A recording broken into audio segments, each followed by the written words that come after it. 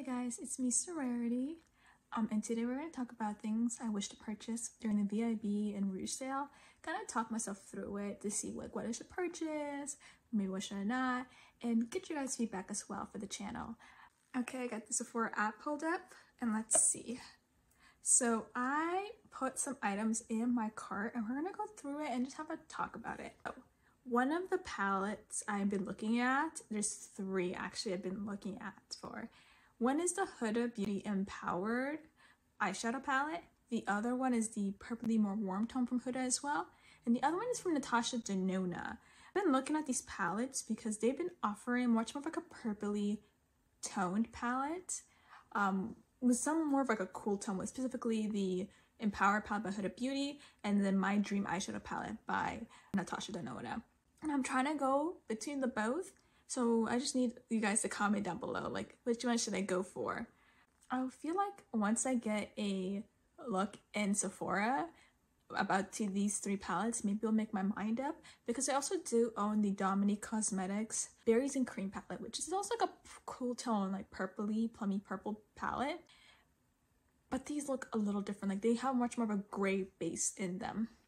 Then I feel like I'm gonna pass on maybe the Huda Warm Tone palette, Love Fest by Huda Beauty.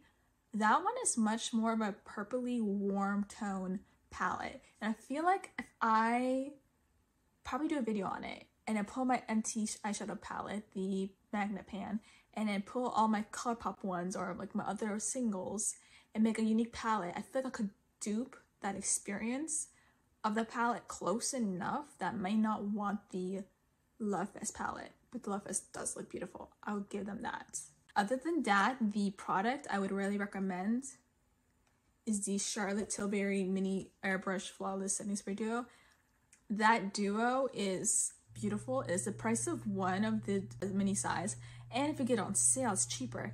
And then that price, if you look at it together, the size of those two bottles is the size of the one full size of their setting spray. So that's a really, really good deal. And I have bought similar set last year, and I basically finished one and I'm almost through the other one. I'm getting halfway through the other. The best setting spray set you can get at Sephora, that and the Urban Decay.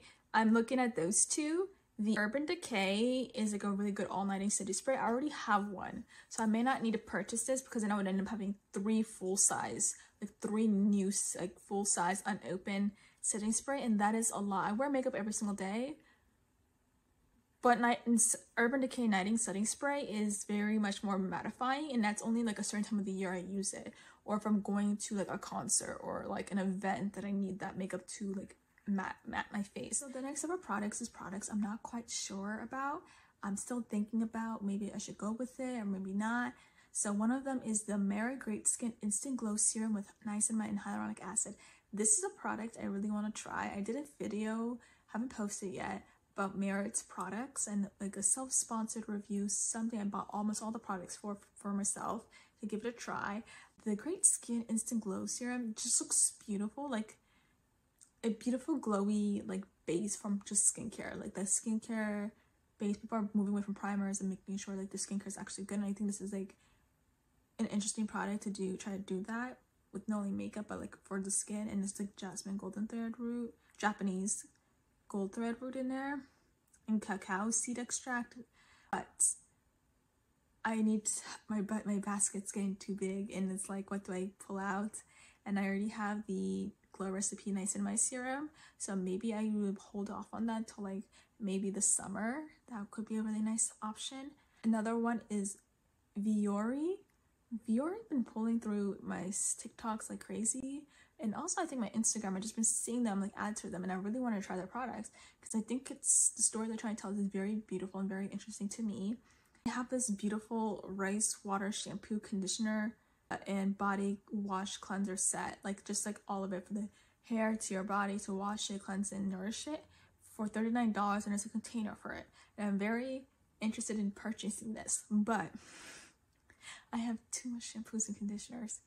Like, it's a lot. Like, I have enough shampoos and conditioners. Like, I probably need to declutter some, and then I would probably have to like get through the rest, and it's an embarrassing amount. So like, I don't want to introduce like another line of products just to then for it to get lost in the not lost in the sauce, that sounds really bad, but like lost in like the other products that I also really like.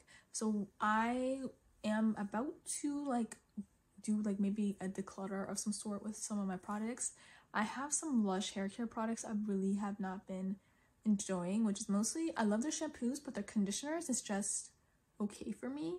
What I use on my hair, which is not bad, like my hair's not bad, but like I know what it could be on the first day, and this is first day, so this is definitely not gonna last longer after tomorrow. So it might be a sign to get rid of some things and use some things. And as I'm scrolling on, a couple things I'm for sure picking up is a couple sunscreens. Like if there's anything like I have to buy during the sale, it will be sunscreen. I'm very serious about skincare. It's one of my favorite passions. I would say the thing of sunscreen I love the most from there is the Supergoop sunscreen, the watery lotion, the one they just recently released this year, I believe. Beautiful. It's beautiful. I finished one and I want to buy another. I'm working on my Cooler sunscreen, which is really nice as well, but I really want to pick up my watery lotion one again because I just generally enjoy it. And then I would say another sunscreen I want to try out is actually the sunscreen by Shiseido. I can never pronounce them right. Shiseido. They have a stick sunscreen, and I feel like that stick sunscreen is going to be a better experience for me for trying to do reapplication. I've been getting better with it. I used to be that person that put sunscreen on and then I may likely forget it because I've been indoors whatever most of the time during the day, which is good for my skin. But I want to be better about reapplying it because I work in a city now, so I want to put some sunscreen and reapply and then go get lunch or that kind of experience. The other techniques I found involve like using the back of your hand and a sponge and then try to tap over your makeup. Where it's that stick sunscreen, the Shiseido sunscreen, it seems pretty popular to apply over makeup to pat it in. I can pat with my fingers or like a small brush I could carry with me, which I do anyways because I like to apply powder. So I feel like that would be a good product to try out during the sale. Along with the other sunscreen is the K Sunscreen Isle Lip Balm SPF 30 with sea moss and aloe stem cell. I love this. This is like, if you were looking for a really good SPF lip balm, K Skin is really better. I love it better than my Sunbum sunscreen lip balm. I know the K sunscreen lip balm is $14 compared to my other favorite Sunbum, which is like $3.99. But the K Skin Eye lip balm is like honestly very hydrating, very soft. It honestly gives like a lip gloss look on your lips, but it's still being protected by the sun. And I thoroughly enjoy it. There's like a beautiful scent to it as well, like a vanilla-y scent that is just pleasant. And I am excited to bring this back. I've almost done with my other one. I would say the problem is I think I had a bad packaging one where like it kind of squeezed out the side. That's the only one criticism I have of the product, or the one critique. But other than that, I generally thoroughly enjoy it.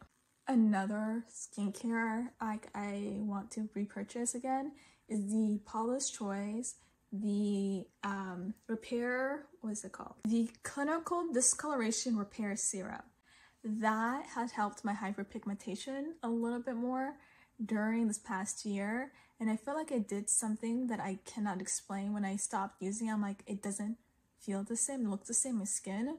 So I'm repurchasing it to make sure that's the one. I think it is. Like that product to make a difference in my skin. The skincare product I really like to try would be the Glow Recipe Hey You, your glowing watermelon set. This is part of their holiday launch with their niacinamide and their BHA toner. I'm interested in trying this. I have their niacinamide unopened in the bathroom, but I'm really interested in trying out their BHA as well, the big one as well. So it sounds like a value set. And I'm really interested in trying it because I like the BHA from Paula's Choice. It's really nice to make sure my skin is acne free during the summer, more like much more even tone overall.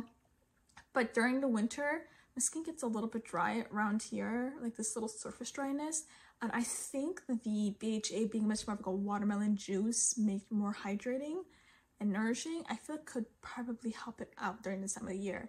I will still repurchase the Paula's Choice later on, but I definitely would like to pick that up as well and give it a try. The next hair care product is the Briogeo Curl Charisma Rice Amino and Shea Curl Defining Conditioner. I like the Briogeo purple line a lot. The reason why I'm purchasing this, and especially after talking about Fiore, is that the Briogeo, I already have the shampoo and conditioner and all the products. I almost done with the conditioner, only because my brother was using 90% of it. He loved it, and I don't blame him. It's a good conditioner, but I need to repurchase this because like the best thing about skincare is using the shampoo, conditioner, and the styling products in a similar line because they're meant to work for each other. So I would like to stick with a lot of the products in the same line. And so until like I finish that product set, sort of, I will keep purchasing this conditioner. I do love that set, but I do have a lot of other hair care I need to get through, but that is a repurchase for that reason, just so I can use my other products as well from Briogeo. So I went through the Sephora like set value sets for this year. I would say it's a little lackluster this year. When I'm looking at some of the products today, it just looks like they're regular mini sets, or it's just maybe something of value, which the value sets matter a lot to me, like the Charlotte Tilbury setting spray, but there's a lot of them where it's like I'm buying minis and I'm not quite sure what to do with this. So like there's Sephora Favorites Sparkly Clean Makeup Set, which is just tiny makeup products, spending $42 on like sample size. And then they're not having a lot of their like, if you like it, you bring it in kind of a thing. They're doing with mascaras this year, and that's the two products one of them I'll probably buy. I'm trying to pick. One is their other option that's not the clean one, which does contain like Rare Beauty benefits, Lancome, and all that stuff. And I really want to try the Rare Beauty one. But they also have Rare Beauty also have a set with their eyeliner and mascara. So it's just a question of me, which one do I want to choose? Do I want to choose something with an eyeliner in it so I can try the eyeliner and the mascara? Or do I try the other gift set where I can try a little bit of all the mascara? That is my dilemma, and I don't need both gift sets, so I just need to figure out which one do I choose. And then the other thing is a lot of the makeups this year is just falling flat. I mean, Too Faced is Too Faced, just being extra stuff. Of course, they have the palette sets Charlotte Tilbury is doing, but it's not doing well in terms of ratings, and I don't want to spend $75 on a product I'm not sure about. And when it comes to fragrance, I would say the fragrance this year in terms of value sets, there's some within a company that'll be doing it. So they'll be like, this is the Skylar big set perfume and this is their travel size. But like Sephora doing like, here's the sample set testers, you pick which one you like, you smell it, and then you go ahead and bring it in for a full size. It's not doing that this year. They're only doing with the travel size so far as I see. Maybe they'll release more closer towards the holidays. But it's kind of disappointing because I think that's the best way to get a perfume from Sephora. If you really like, I still need a perfume. If you love vanilla perfume, besides the Mugler one we'll talk about, which is very beautiful, like jasmine-y, it has a little bit of lime in there. It's just beautiful. I would say the Skylar perfume is really popular for a reason. A lot of people love the Kayali Vanilla 28 perfume. And then I would say Vanilla Woods is also a really beautiful perfume as well. So this is the end of the video. I hope you enjoy, and I hopefully see you next time. Bye.